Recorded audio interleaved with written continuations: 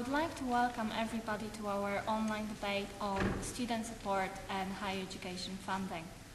My name is Kasia Belińska and I'm Napier Student Association President.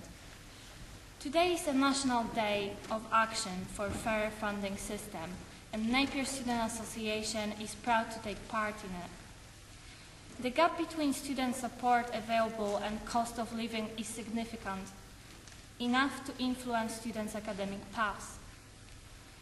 NSA has recently launched a petition for fair funding system, and we already have almost 500 signatures in hard and soft versions. Some of the comments that students were able to leave next to their signatures read, "Please help me, I won't be able to survive. I'm getting a quarter of what I got last year and I live away from home. It's shocking. I am struggling to get by as it is and still have at least another 3 years of studying. If I had to pay tuition fees, I would not be able to attend university. Increasing fees is absolutely ridiculous during this recession period. Please have some mercy on the lives of students and their families. Education is the key to having a strong economy. Funding must be fairer and education open to everyone, not just those with lucrative bank accounts, and many, many more." Students feel passionate about this topic, and this is why NSA has organized this debate, to give you a chance to listen to key players in higher education funding and ask them questions. I would like to invite our first guest speaker, Dr. Jenny Rees, Vice Principal of Academic Quality and Customer Service, Edinburgh Napier University. Hello, I'm Jenny Rees, Vice Principal, Academic Quality and Customer Service, and I'm delighted to have been invited to speak as part of this online debate. I'm delighted also that our Napier Students Association consider this matter to be of such importance that they have launched and facilitated this particular debate. And I'm aware that this is a very busy time for students, but hope that they will engage and participate in the debate. It's also a busy time politically. We have a minority SNP administration in Scotland, but more significantly we have elections looming at Westminster Parliament next year. We have just received the pre-budget report presented by the Chancellor, Alistair Darling, and we can hardly fail to know that we're in the middle of a recession with significant public sector borrowing leading to a significant squeeze on public sector funding. The pre-budget report indicates a likely squeeze on higher education funding in England, and we need to look to what the implications might be in Scotland as well.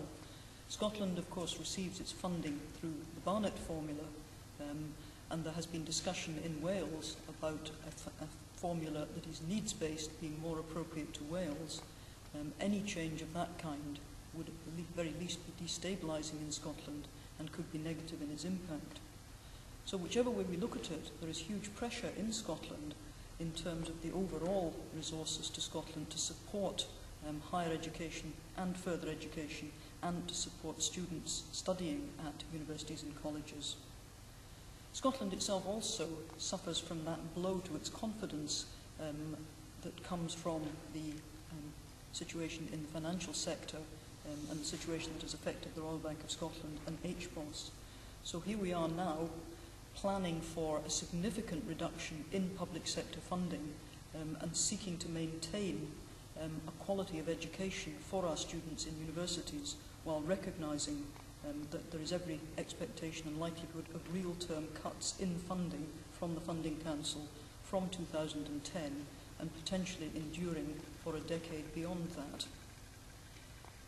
Is that a fair situation to face? Not for me to answer.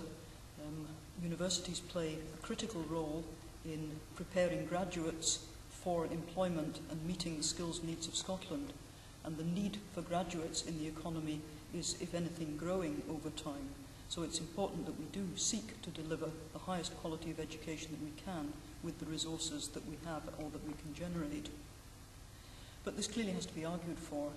There are pressures on all parts of the public sector, and there are pressures on the funds available. So we are arguing for a share of a limited declining cake.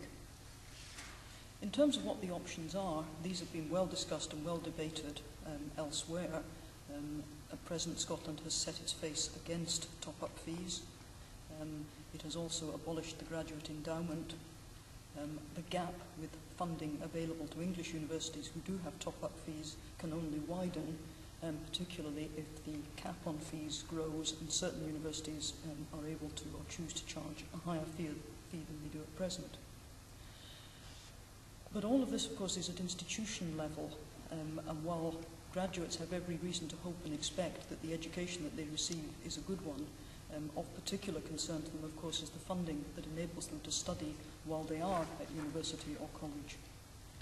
And here, of course, we see that there is not a level playing field, that the resources available to students who study part-time are different from those available to students who study full-time, that the resources available to students coming from the European Union who benefit from having their fees paid on their behalf, as do Scottish students, but do not have access to the same support that UK-based students have.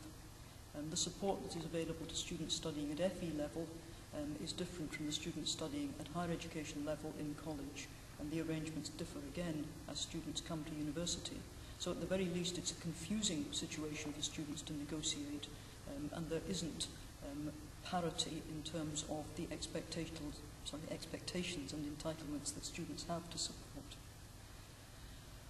The result of that, of course, is that students must and do work part-time, although in many cases that part-time work becomes increasingly full-time.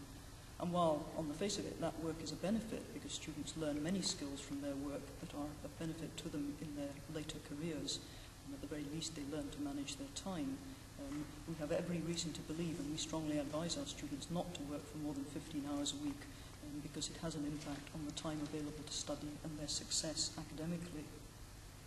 In terms of the support that students need, we know from our own experience that many students have great difficulty managing their budgets, managing within the resources that they have, and hardship funds and a sufficiency of hardship funds is very important to enable those students who have met particular difficulties to be supported to continue in their higher education.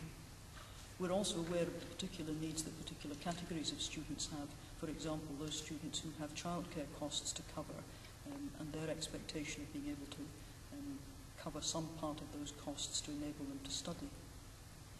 So in conclusion, I'm not going to say anything about my personal views as to how either universities or students should be funded, nor would I speak for the university in terms of any views that the university has on these matters, but I would recognise, as we all would, that there is a need for a debate on funding for both universities and for students. And in that sense, I support the debate that has been initiated here and would encourage students to participate in it.